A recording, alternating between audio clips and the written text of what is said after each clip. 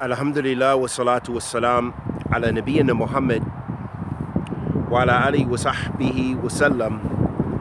Amma ba'da. Habata fillah. I wanted to offer this advice to especially young sisters that are new to the Islam as reverts who don't have family support and struggle with issues such as marriage, with issues such as hijab, with issues such as maintaining a halal lifestyle. What you'll find from many of our ulama when they're asked about questions like this is they will advise those sisters to get married.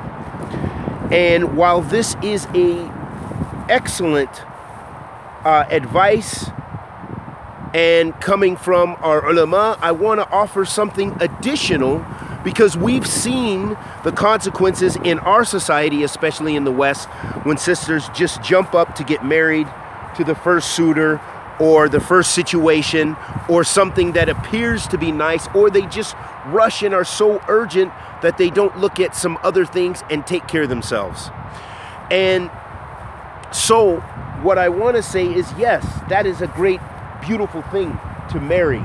And Islam encourages us, and that is one of the ways that sisters can protect and preserve themselves if they have a righteous suitor and an established suitor as well, meaning that they have the means, the economic, the maturity, and other things which help to make a fruitful and beneficial marriage.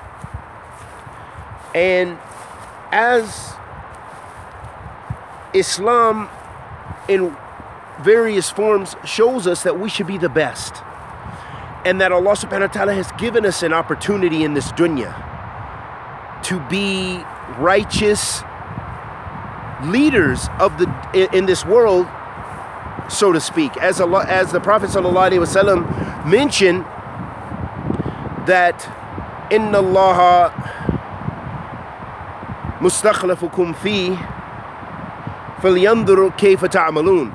The Prophet ﷺ said in a hadith in Sahih Muslim that Allah establishes you on the earth and looks to see what you will do. So the fact that Allah subhanahu wa ta'ala has given us options and choices, of course we can infer that we should make use of those options and opportunities. So what I want to advise not just sisters, but young brothers especially as well, is to benefit from the fruits in this dunya. That take the opportunity to aspire to be the best that you can. First and foremost, the best Muslim that you can.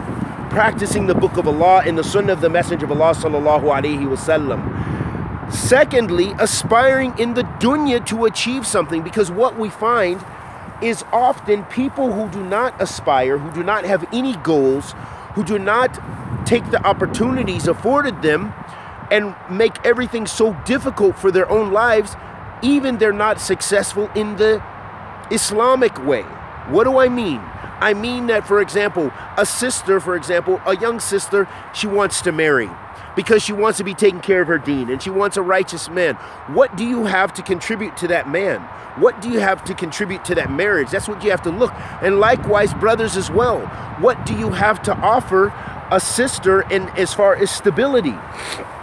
As far as your mental stability, because the one who strives to attain goals, whether it be education goals, whether it be goals to be an excellent in IT, whether it be a goal to be a doctor, a lawyer, or a shoemaker, it doesn't matter, but it's to have a dream and to realize it. They have a different perspective on life and tend to have more success. And that is from the sunnah of Allah subhanahu wa ta'ala, that those, for example, the one who wants to do talib al-ilm, that they go and they strive and they leave their countries of residence and they go strive to sit with the ulama.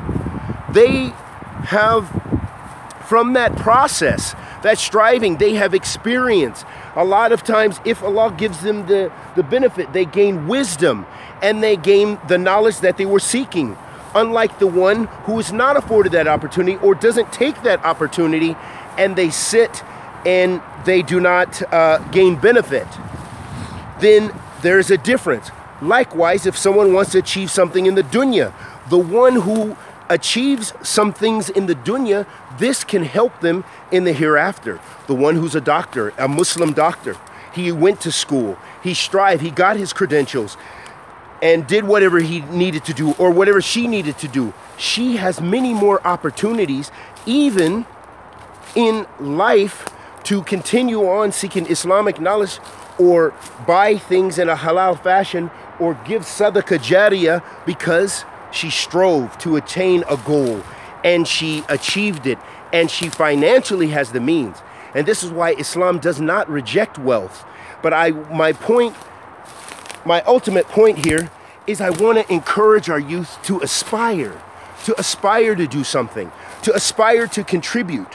When a woman just wants to be cared for, which is khair, this is khair azim, but she has to ask herself the kind of man that she wants to marry and gain. What is she contributing to that marriage? She's just cooking and cleaning. Maybe she doesn't even know how to cook and clean. Maybe she doesn't know how to do anything, even to please a man. So what is she contributing? And so that's the point I want to make, Habibti Fillah, is aspire to be the best you can, fi dunya wal akhirah. And this is why we ask Allah subhanahu wa ta'ala, Rabbana atina fi dunya hasana, wa fil akhirati hasana, wa qina adhaban nar. Bless us with good in this life, as well as the hereafter.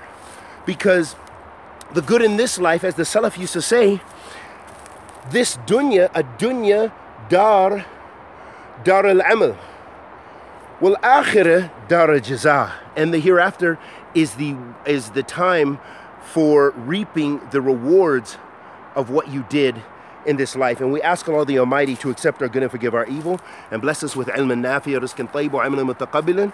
Rabbana atina fi dunya hasana, wa fil akhirati hasana, wa qina adhaban nar. Wa sallallahu wa sallam ala nabiyyina Muhammad wa ala alihi wa sahbihi wa sallam.